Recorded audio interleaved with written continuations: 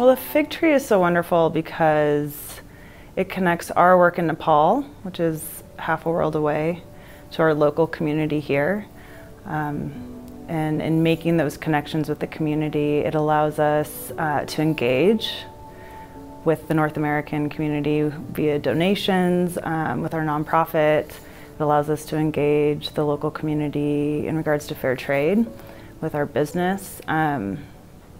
And I think it does so in a way that allows people to get involved with major issues with people in Nepal, but also builds connections around the issues that we're dealing with, and recognizing that, you know, women's rights and economic justice, all these major issues that we're dealing with in Nepal through our work are also so present here.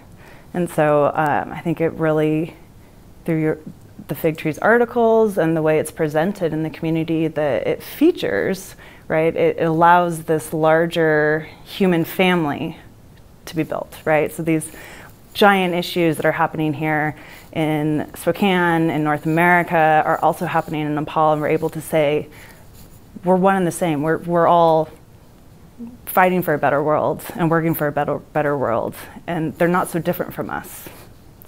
So fair trade is really about providing economic justice through trade. And so we're working with individuals in Nepal, which is one of the poorest countries in the world, that with individuals who have extreme skills and capabilities, but don't necessarily have access to a market. And so fair trade allows them to, through relationships of trust, to have a voice and have a seat at the table, which is all anybody really wants, right? To be respected for your work, to receive equal pay, to be trusted, to know that there's individuals who respect your choices. And again, I think it's hard for individuals to understand, to relate maybe to what's going on in Nepal, or to understand how their choices here in North America might impact individuals in Nepal, specifically people who are making the items that they're purchasing. And so the Fig Trees really allowed us to have a constant conversation around that, which is so great because we live and operate here in Spokane. And so to be able to engage with our immediate community here on such a large and complicated issue as economic justice, the Fig Tree has been a wonderful platform for that. You know, when we engage with people in conversations face to face, oftentimes they don't know where Nepal is. You know, they might not be aware of, they might not have heard of it. You know, it's usually we enter those conversations. Oh, do you know Mount Everest? Oh, okay. Like there's, they might not be totally aware of, one, where it's located, two, just the culture itself, and three, maybe the various struggles that are happening in a country that's developing so rapidly.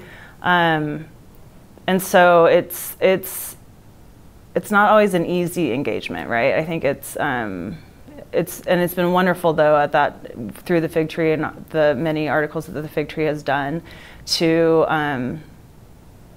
create those connections of like, no, these again are issues that we're all talking about. These people are very similar to us in so many ways, and as a consumer, you can make huge impact in a very simple way, and here's how. I mean, that's the ultimate benefit, and then through Kazuri. And Conscious Connections, again, I think it's, we're Nepali-led in all of our programs in Nepal, which is so wonderful.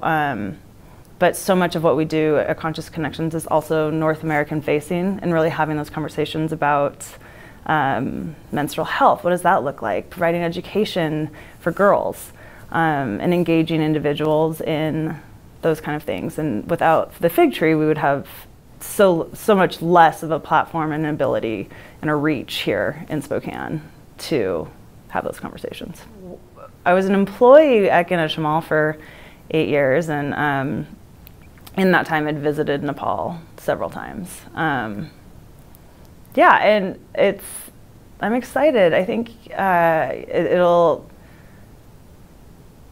it gives long-term life to it. It continues the work. It ensures that all of the, I mean, we work with over 600 people in Nepal. We provide work for over 600 people in Nepal. And so, you know, to allow for a transition that will ensure that continued work. So yes, we are seeing a generational shift happen with several of our producer groups, where the children are now kind of taking on the businesses as their parents retire, which has been really fun. I mean, it's interesting because they have very different, in general, they have very different experiences than their parents. Many of them are, you know, college educated. Many of them have left Nepal and kind of seen what the market looks like, seeing what it means to participate in that market, and kind of what the demand is and what the just competition looks like. And so they're able to come with very different ideas, and I think plans for where they want to go. But it all benefits the same people, right? It all provides work for individuals who just want to send their kids to school. So, yeah.